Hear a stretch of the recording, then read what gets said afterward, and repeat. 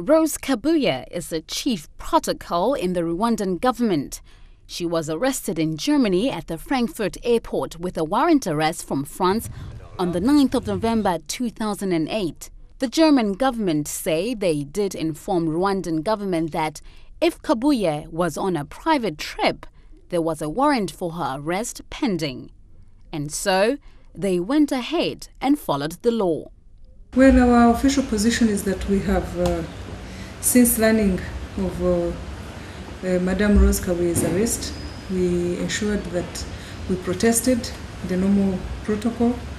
We protested to the German government. Yesterday we called in the German ambassador, and indeed we protested to him, and we expressed our shock and disappointment at the fact that Rose had been, the chief of protocol had been arrested when she's on diplomatic duty, when she has a diplomatic passport, and when she has diplomatic immunity accorded to people who are on functional duties that are related to diplomatic work.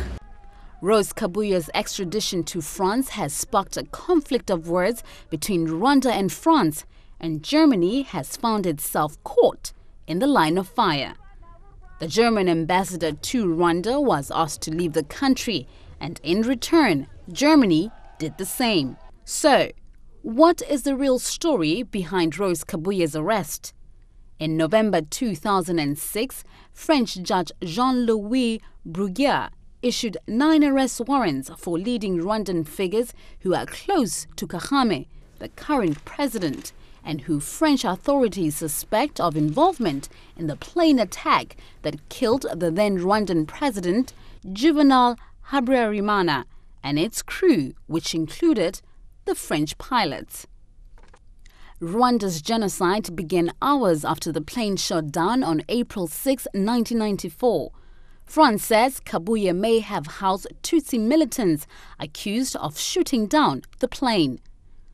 Our background of how she happens to be there is that it's in relation to the old and ongoing case, which I should say that exists between Rwanda and France, a case where a village judge in France assumed powers to try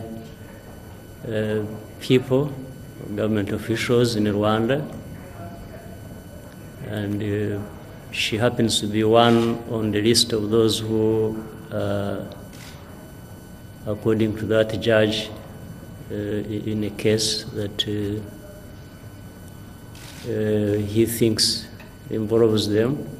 Rose Kabuye was flown from Germany to France and has been preliminarily charged by anti-terrorist judge Marc Trevedic. The French judge stated that the charges were complicity in assassination in relation with a terrorist enterprise. Kabuye has since been released from police custody, but may have to go under judiciary control.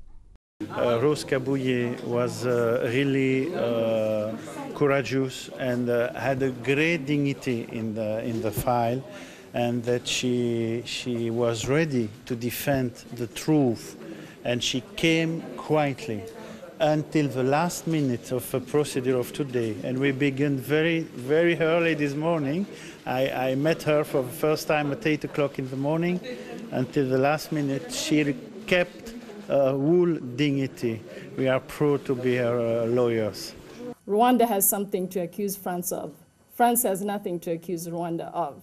So what they would like to do is to make you in the media believe that this is a tit for tat, Rwanda is doing this and France is doing that.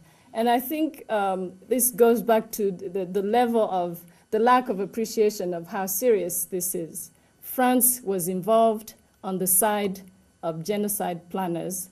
France participated in the genocide in this country. It's been widely documented.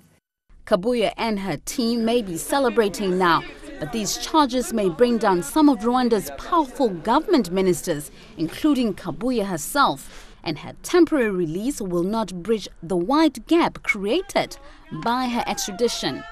Rose Kabuye maintains her innocence.